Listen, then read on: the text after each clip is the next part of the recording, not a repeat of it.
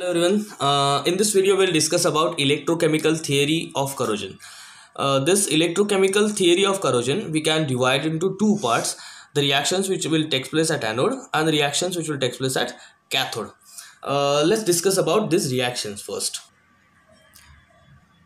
So at anode, obviously the oxidation reaction will take place at anode. So metal will convert to Mn plus and N electron minus. The metal from zero oxidation state, it will oxidize to Mn plus, right? And it will generate same number of electrons. And at cathode, three reactions will take place. The first is electroplating. In electroplating, this metal cation which we have generated will consume electrons and again convert to metal. Second reaction is liberation of hydrogen. This H plus, this liberation of hydrogen usually takes place in an acidic medium.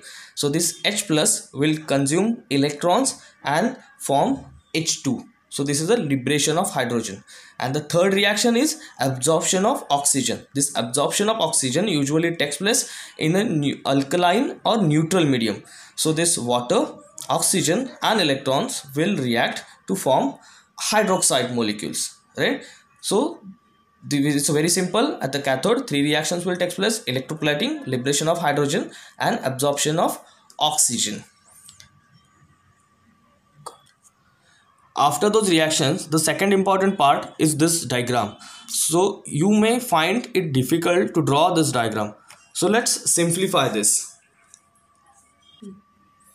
So this is the metal surface which we have, right? And on this metal surface there is thin film of water. So this is thin film of water. So some part of this metal surface will act as anode, some part will act as cathode, right? So this is iron surface I have. So which reaction will take place at anode? At anode, this Fe will oxidize to Fe2 plus, and this Fe2 plus ions will come in a solution and it will leave two electrons on surface. So these electrons will travel toward cathode, and at cathode the water molecule will dissociate into H plus and OH minus, right? So this H plus will react with two electrons and it will form H2, right? So now we have Fe2 plus ions and OH minus ions. So these Fe2 plus ions will travel toward cathode, OH minus ions will travel toward anode, and it will form ferrous hydroxide. So this is the first corrosion product which will form. So this is the same thing we have shown here in form of reactions.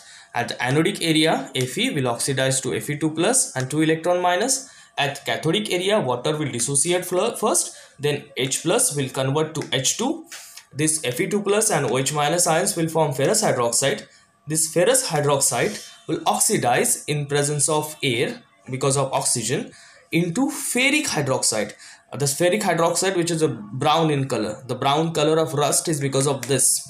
This FeOH twice will again react with the carbon dioxide present in atmosphere, and it will form this carbonated spaces. So these are basically the products present in a rust. So this is the electrochemical theory of corrosion. Thank you.